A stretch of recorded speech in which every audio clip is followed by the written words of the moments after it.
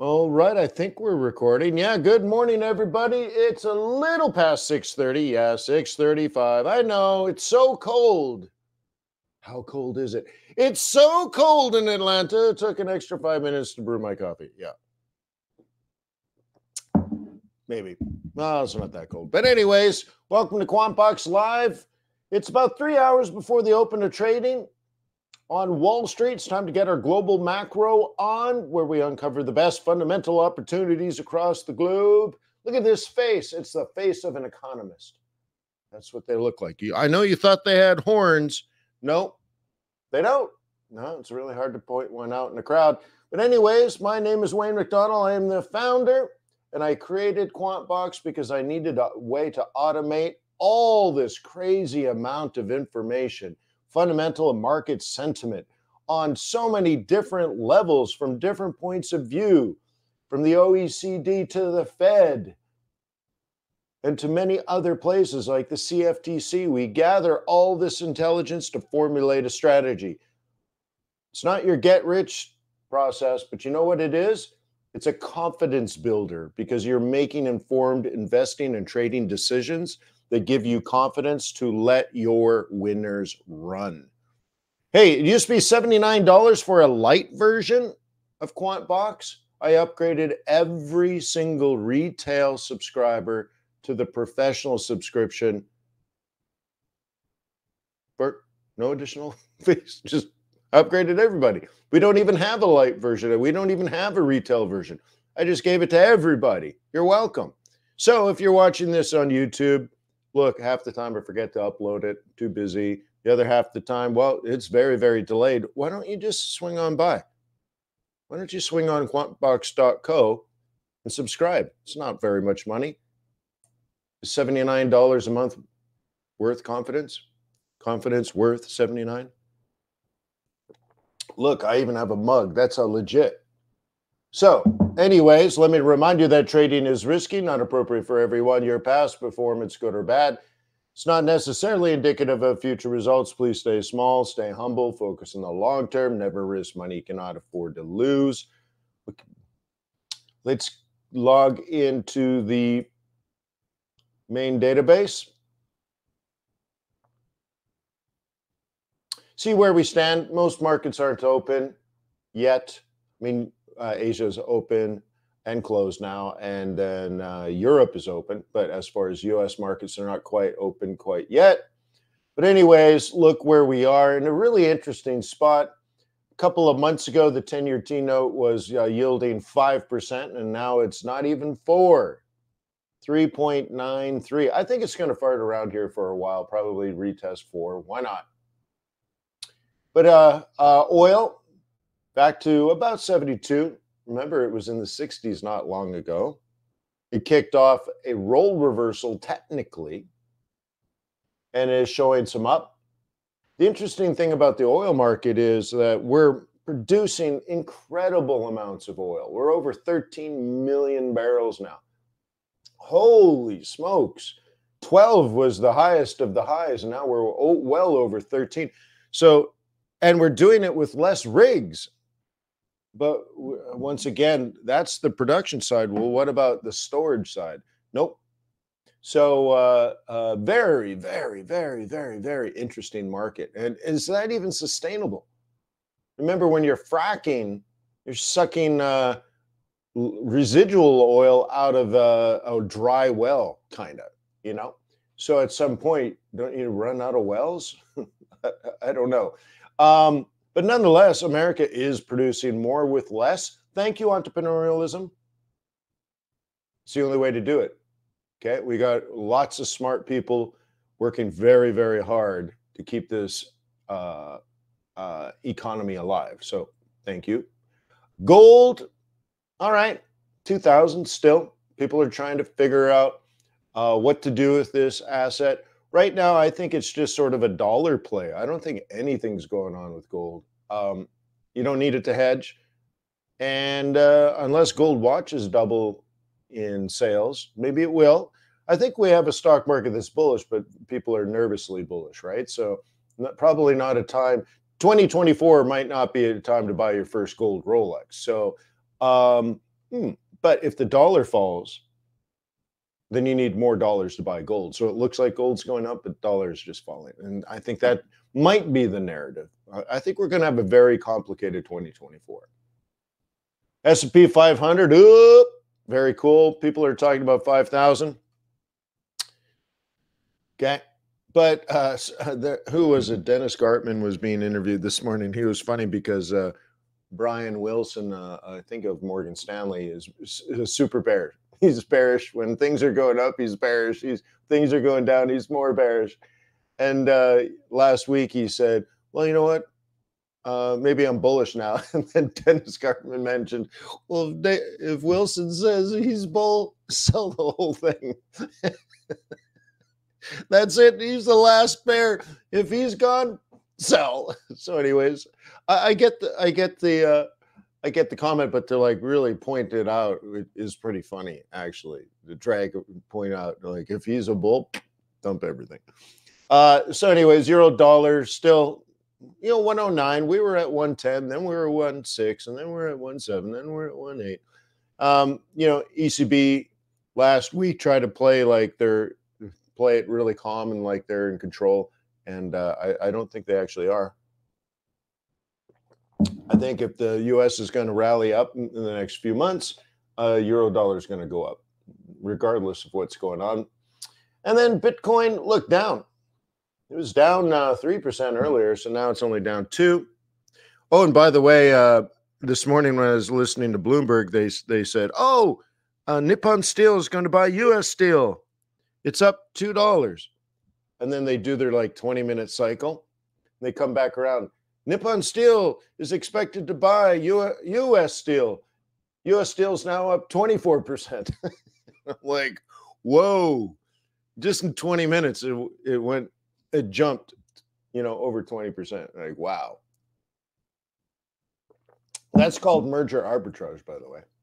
So you'd sell Nippon Steel and you'd buy U.S. Steel. And if you don't know how that works, watch the movie Wall Street.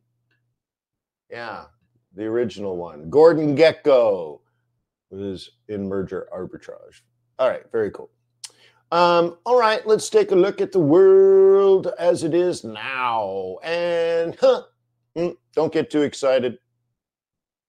Don't get too excited. Don't get too excited. Don't get too excited. We got a lot of news this week. There's a lot of different news coming out, and yet everything is mixed. So don't go crazy.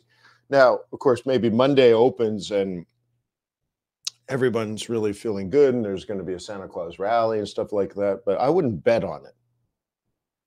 So we're looking at the market right this second on 3 different time frames. Be careful. Don't overdo it. Don't overtrade.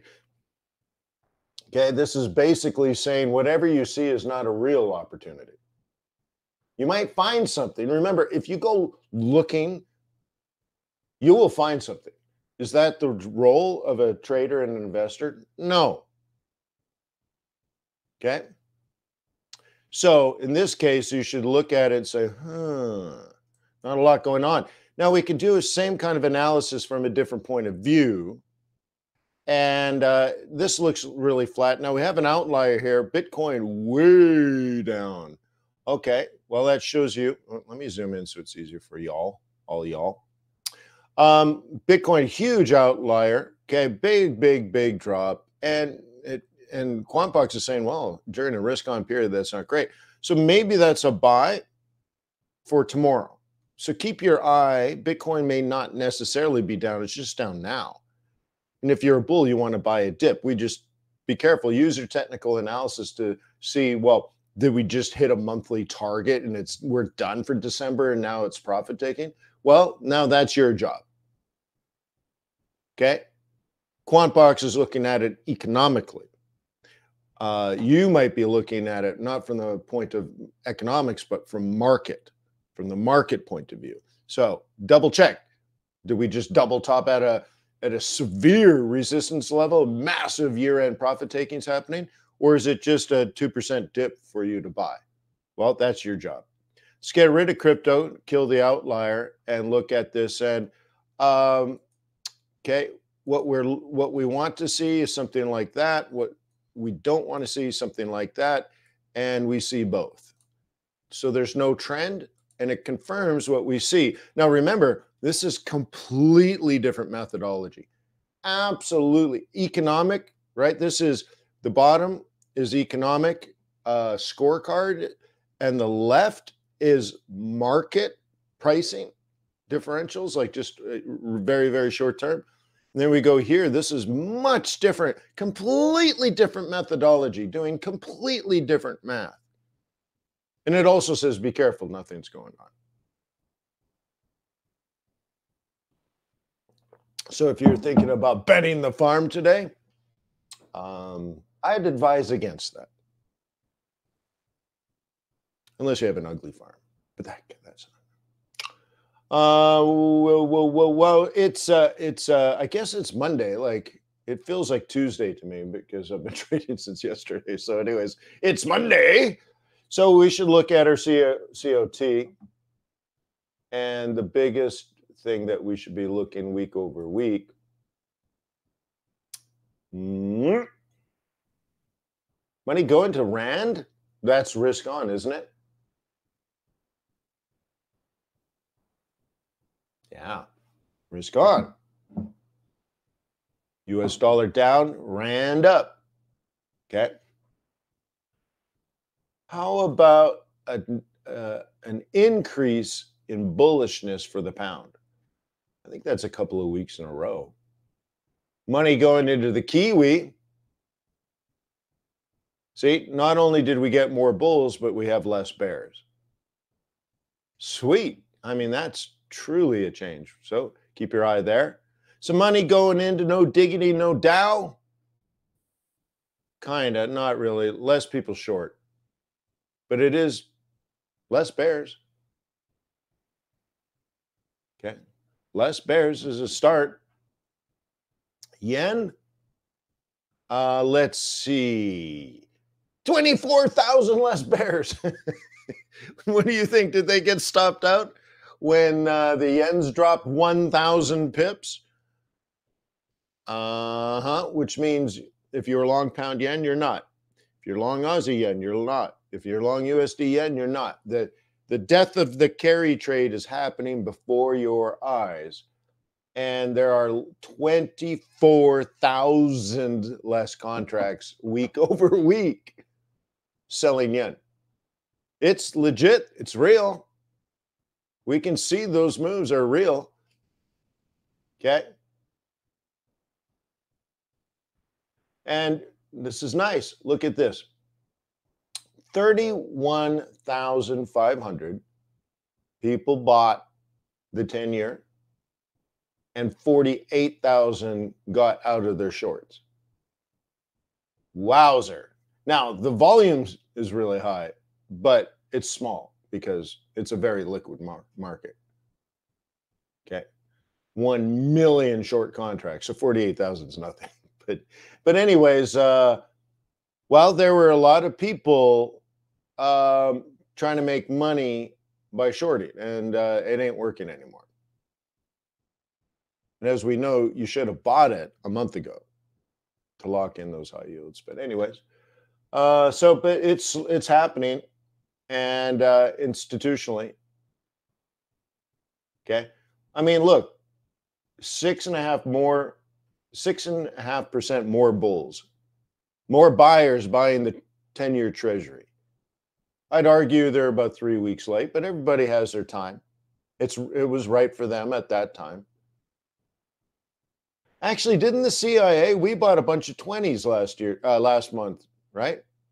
Last week, I should say. So would that come up in this report? That'd be the next. But anyways, we're part of this 6.5, basically. And 4.3 less bears. So, look, it's happening. It's happening. And everybody's getting out of the Japanese stock market. It's been a big run. Lots of people have been long the Japanese stock market for a couple of years. We definitely see people getting out, don't we? It's not bears, it's just everyone taking profit. You see that? It's just profit taking. People are out. They've been in it for years. And all this stuff we've been watching, the potential change in interest rates, the potential change in yield curve control, the potential change in the carry trade. Remember, if Japan raises interest rates and the United States cuts interest rates, then it kills the carry trade. So why should you be long? People are deciding it's time to not be long. They're not selling. They're just not long anymore. The carry trade's dead. And we see it. Isn't it nice to have the data and just see it? Now we know what's going on. And remember when it was still at 150, remember, well, this would have been at Investor Bootcamp. I was showing that the USD yen is at 150. And I said, and we were there for a couple of weeks after rallying for 2 years. All of a sudden, we're up there 2 or 3 weeks at around the 150 psychological level. And I said, look, everyone's moving their stops closer and closer and closer. These are all profitable trades. Everybody's long, but we're moving all these stops closer and closer, you know, to 147, to 148, to 149. It's getting closer. And I said, one more snowflake, and you can start a major avalanche. That's it. Because suddenly one person took profit, hit someone else's stop, hit someone else's stop. Remember, these stops are taking people out for profit. And that's all. This is us, an avalanche of stops being triggered quickly. Boom, boom, boom, boom, boom. And those 1,000 pips we made them in a couple of days. It takes months to make 1,000 pips on the upside, and it took days, I mean, a handful of days to make 1,000 on the way down. And you might want to watch that and see if it will continue. Okay. Bank of Japan, and I said this 2 weeks ago, so you should keep your eye on it. Not only could they raise to zero, but you should be thinking that they're on their way to 0.8, 0.75, 0.8. Maybe in a couple of years, 1%. And you're like, that's impossible. No, that's actually considered low. Okay. So you can still have a carry trade. But the thing is, if everybody else is cutting while the Bank of Japan is raising, that differential, the spread narrows. Okay. So anyways, lovely. Thank you, QuantBox. I love you so much. That's so nice. Okay. Very cool. Seasonality. What week are we on?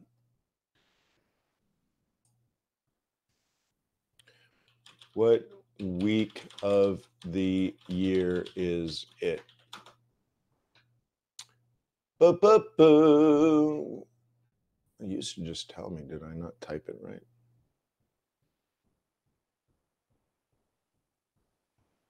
It's week 51. Wow, we were just at week 41, huh? Remember that? Week 51, we're here. Next week, so a slightly up week this week,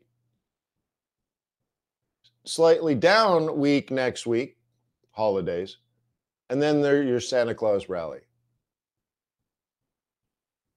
And to show you the shape of the year, so this is cumulative. That's, I keep laughing at that. That's not the right word, I believe, but I wrote it. Sorry. It's my fault. I don't think that's a word, but anyways, I think, isn't it cumulative? I don't know, whatever. Yeah. Well, look at the shape of the year. So we're at week 51, and it's like boop, boop. Okay, that's all. Up this week, down. And not by much, right?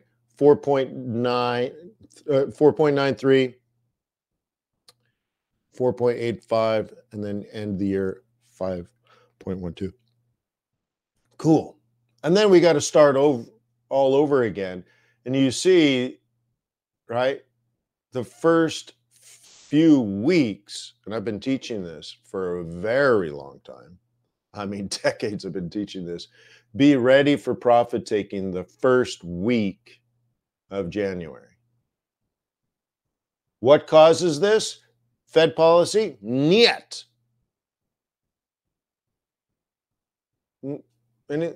Taxes? No, not Texas. The great state of taxes. The taxes. Taxes.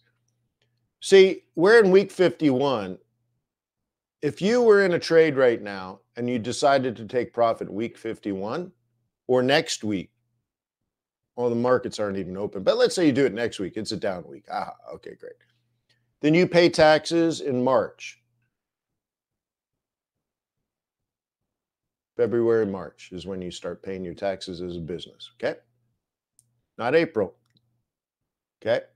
All right, cool. If you take profit in week 1, you pay taxes in February, March in 2025. Well, what? You pay in 3 months or 15 months, you choose. So very often, if you hang to the end, pa-chow, okay, then you can see there's not a lot of up for a while. Then there's a bit of a false rally, and then it comes back down, and then we start to build up. So I'm trying to keep dry powder until about week 12. Okay. So anyways, you can start planning your taxes. Now, some of this profit taking happens now in week 51 because you got to do it before you get into the holiday period is a tough time to do a business. You waited a long time, but you could do wash sales where, let's say, if you're managing a portfolio and you in your mandate, you say you can have no position larger than 5%. But your NVIDIA doubled in price, you know, that kind of stuff. You have some stock that have done very, very, very well. And as a percentage of your portfolio might be at like 7%. And you're like, you're not actually you have too much NVIDIA. You have too much whatever really, really worked. But you're also going to have some dogs, right? Some of your stocks didn't do well in your portfolio. You might have a couple that are -2. So you're gonna try to now before year end, you can take profit and rebalance this back to 5, and then take that profit, and then so now you got to pay taxes on your profit that you just realized, right? So you sold a couple of 100 shares or whatever. Now you got to pay taxes on that money you just made, but then you have a loser. And you want to wash all your losers off as you rebalance. Remember, you're not actually selling. You still love that stock. You just have too much of it now because it's gone up more. So you're required, based on your disclosure documents and your memorandums with your investors. So you're required to thin the herd on this one. So now you're going to pay taxes, and then you take all your losers and you wipe them off. And you try to balance that and get that as close to zero as possible so that this year's tax bill is as small as possible. And then January 1st, you take profit and you pay yourself because, bonuses show up in February, let's say February, March. So this is the one you take your big tax on. And then you don't pay taxes for 15 months. Cool. Now that's a float. So you take that amount of money, you put it aside, and then you invest that into treasuries, and you make money on the money you're holding to pay taxes. If you're smart, that's how you do it anyways. If we were big, large hedge funds, can you imagine if you had you knew you had $150 million tax bill coming? Put $150 million aside, buy some treasuries, make 4%, you're good on that dead money. All right. Anywho, so there's the shape of the world as we see it.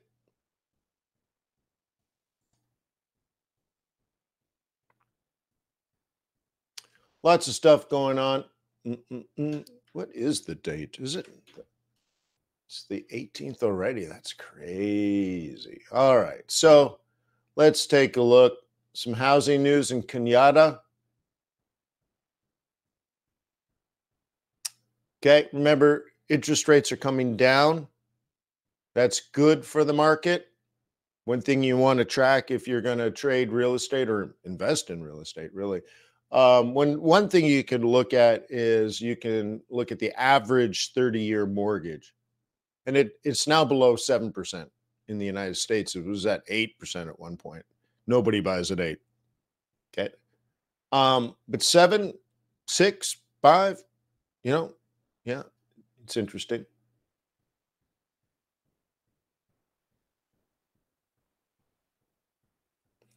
Jessica's like, hey, top 1% problems. No, it's just business, actually. It's just business, right?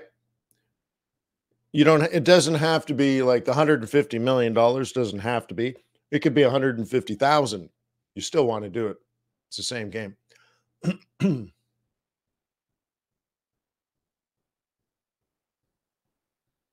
Okay. Where you like that smarty pants, and I forget his name now, what fund he was in, but he was able to put money into his Roth IRA, which is post-tax money. So you already pay taxes.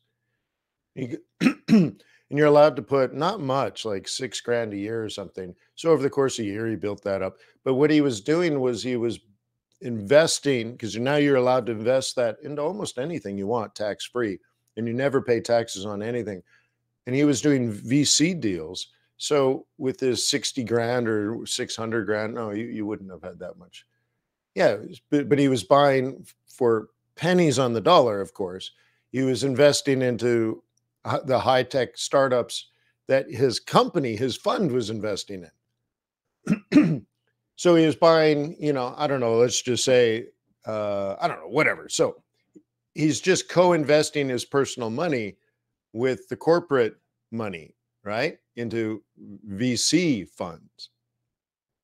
And he turned that into something like $20 million, his Roth IRA. And the thing with the Roth IRA in the United States, because you already pay taxes on it and it's considered a retirement account, the deal you have with the government is you never pay any taxes on any profits you make, ever. And all of a sudden, he's got a Roth IRA with $20 million in it, tax free. It's just, and so Congress is like, we need to change that. We need to change the rules. So, anyways, yeah, that's how you do it. Holy smokes. Yeah.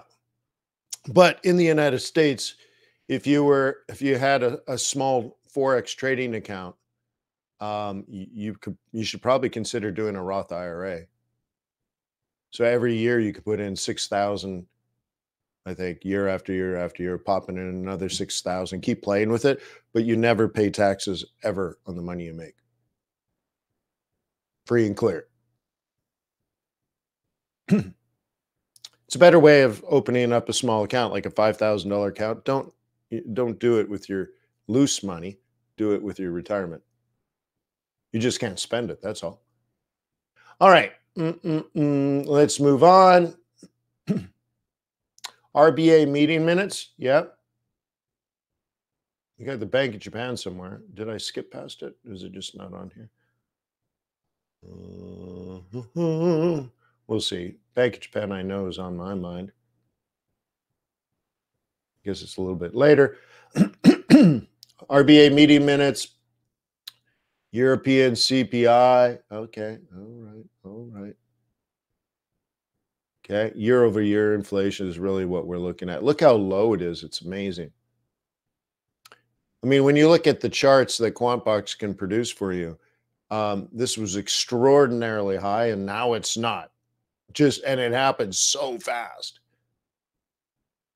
Maybe a base effect kind of thing.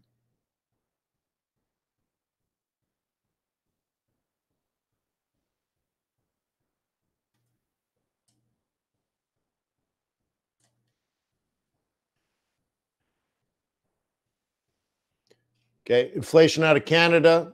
We're very interested. We want to see Canada winning, dropping below 3.0. Okay, cool. That'd be great. That'd be great.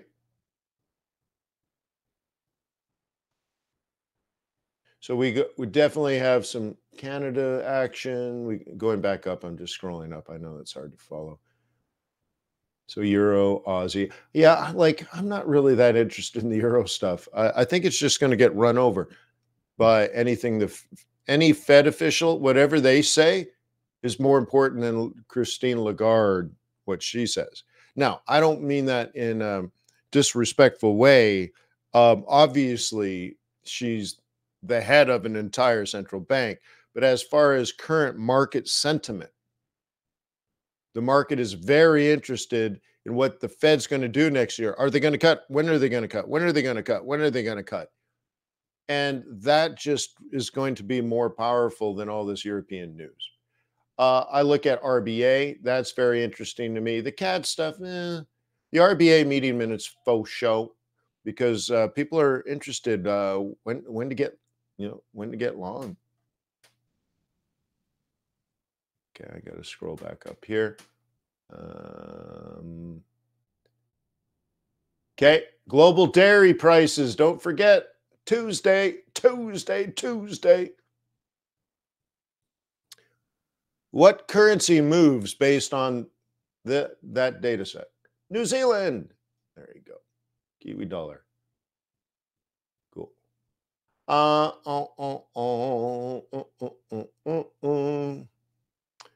Okay, this is the private oil release. Okay, this is really what starts the oil week. The bigger news, of course, is Wednesday when it's EIA, not API. But nonetheless, trading this one, and it's in the stock course actually, is actually more important. It starts with this, and then you can get the flow through. So then we have all this Japanese news Tuesday night.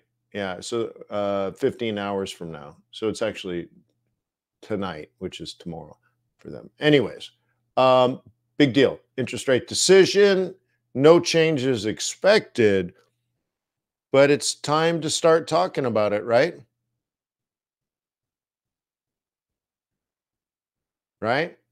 The two things of interest, are they going to jack up interest rates to zero? And or are they going to adjust yield curve control above 1? Probably nothing will be said. But, his lips say no, but his eyes say yes. I don't know. But it's important. And if you're managing other people's money, it's important to say, well, you know what? I stayed up very, very, very late just to watch the Bank of Japan meeting, even though I expected nothing to change, right? That would be an important thing.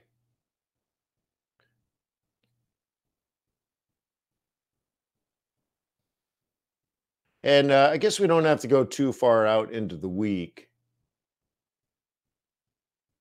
Okay.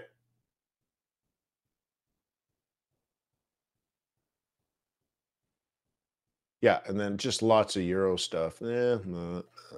So Kiwi and Aussie, I think, are the ones you should watch a lot, and the yen could be interesting over the next couple of days. And with that, that's our holiday week. I expect volatility to be higher than normal because I expect volume to be lower than normal. If you've already made your bonus target, you're not going to trade this week.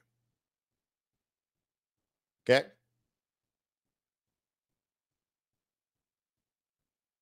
Enrique says, when you looked at the central bank projections on QuantBox and saw interest rate raises, yeah, for the BOJ, right, all the way to 0.8, right, Enrique? Yeah, that's why I brought that up last meeting. So I've mentioned it a few times in our conversation. The thing is, it's not on the lips of market participants, the zeitgeist, the lexicon. Nobody's talking about that right now. All they're talking about is getting back to zero. But with QuantBox, and why don't I just show this? So we don't want to be too smart. You always have to put into check that our job is to trade with the market. We're not trying to beat the market, because what'll happen is you'll be too smart and you'll trade what you know, but nobody else knows it. Okay, so you have to kind of wait and be patient, right? The market is like I don't know, babysitting children. You're not supposed to hit them. I'm pretty sure, right? Yeah. So you just got to be patient, okay, and let them catch up. They'll figure it out eventually, but you'll be along for the ride. But yeah, so here we are, negative interest rates. And then, and then we work our way to zero. Okay. Because remember, that's sort of the mean, but zero. And then, yeah, it starts heading up. Yeah. Yeah. While the Fed is cutting. So the smart money is taking profit on all those carry trades. Okay. And you start to like, okay, if you thought this was going to happen, if you were smart money and you thought this was going to happen and we're here, then you start to trade it before it's happened. The market is supposed to be 30 days to 3 months, maybe even 6 months ahead in their thought process. So the smartest money, when we were sitting at 150 at the top, it was still bullish. And the Bank of Japan told us this in their data. People are like, top, and it's turned from, right? So with cheap money, all the yens are going up. So just look at all this. Yen's going up, yen's going up, yen's going up, yen pairs going up, yen pairs going up, yen pairs going up, yen pairs going up, yen pairs going up, yen pairs coming down, yen pairs coming down, yen pairs coming down, yen pairs. And so anyways, the smartest money is already trying to get that in. The dumber money will keep doing what worked the last 2 years. Somebody's got to be dumb money. It just shouldn't be us. But the dumber thing is to bet against what's actually happening because you're so smart, right? The market rules, man. The market, right? So it's hard. You gotta have that projection in the back of your mind, but then use market conditions to set things up with timing and seasonality and stuff. But at least we know. Well, it's not what they said, it's what they report. So I believe this number doesn't come from the Bank of Japan directly, but it comes from the OECD that's pulling the data from the Bank of Japan. Okay, so anyways, but yeah, that's the OECD, right? So you have to look at that up. But it's an international institution that tracks basically all the rich countries of the world. Okay, so anyways, so nice. So just like, well, you know what? The carry trade might be over. And so when I say things like that, this is what I'm talking about. I don't just make it up. Yeah. Cool. Nice to know. Huh? Not just a pretty face. Yeah. All right. I got to bounce. That was real. Be careful this week because, like I was saying, we might have lower volume than normal. With lower volume, one player can come in and manipulate the market a little bit more than normal. Like Paul Tudor Jones could see that and just all of a sudden go in with a huge leverage move and push the market up on, let's say, $1 on oil, take profit, and then exit. Normally, you wouldn't be able to do that because there'd be too much volume you're fighting. But some degenerate gamblers will do that in a week like this. Excuse me. Man, this geese sticks in the back of my throat. So anyways, stuff like that could happen. But also then, like, that's just a trader taking advantage of low volatility, right? Or low volume. So that's an opportunistic hedge fund. What about the worst of the worst? The hedge fund managers that have missed the whole move this year because they were doing, I don't know, the wrong things at the wrong time. And now they're down to 2 weeks. Maybe they're not even trying to make bonuses. What if they're just trying to get back to zero? And they're like, dude, this fund is going to blow up next week anyways. Everyone's going to look at plus 25 for the average hedge fund. And then they look at us and we're in -8. Like, we're dead. Dead money. Dead man walking. Dead man walking. Right? So what a smart person would do is contact all their clients and say, hey, we tried our best. We got some things wrong, but we took care of your money the best we could. Just things didn't go our way. And we apologize. Yeah, but that's what smart people do. These guys, what they would say is gamble it all. We need to get to +8 in the next 2 weeks or -100 because we're dead anyways. What does it matter? Right? What does it matter? It's not our money anyways, right? Got to pay for my Bentley lease. Yeah, another bad decision with money, right? So anyways, so it could be interesting in the next 2 weeks. And are there funds that made mistakes? Oh, yes. Oh, yes. Oh, yes. And we don't know, right, what will happen in the next 10 weeks. We don't know their level of desperateness, but I've seen weird things happen before. That's kind of why we get a Santa Claus rally, I think. Just one last Hail Mary. Please, God, make the market go up 3 more percent. Please make S&P 500 go up 3 more percent. Please, right? Yeah. But you know what? There's 2,000 hedge funds in the United States. Hey, if 300 of them were the ones throwing all of the Hail Marys all at the same time, maybe they're able to move it. Who knows? Uh, but then that means they're going to take profit quick, right?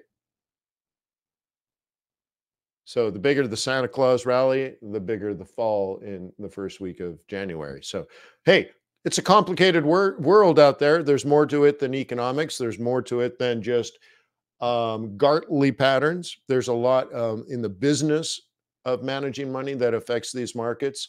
Very, very complex. At least we can handle it together. So thank you for being a subscriber of QuantBox, right? I'll be here tomorrow. It sounds like a stand-up comedian, right? I'll be here tomorrow. Free, no, only a 2-drink cover minimum for tomorrow. Yeah, all right. And then I'll be over somewhere else on Wednesday. Oh, no, I'll be here Wednesday and I'll be here Thursday. Yeah, well, I guess I'm here always. So peace on earth. May the pips be with you. May your profits be above average. But in all seriousness, normal schedule this week, no schedule next week. Okay, I need to work on my tan. No, I'm not going anywhere cool. That'd be awesome, though, wouldn't it? Yeah. So, peace on earth.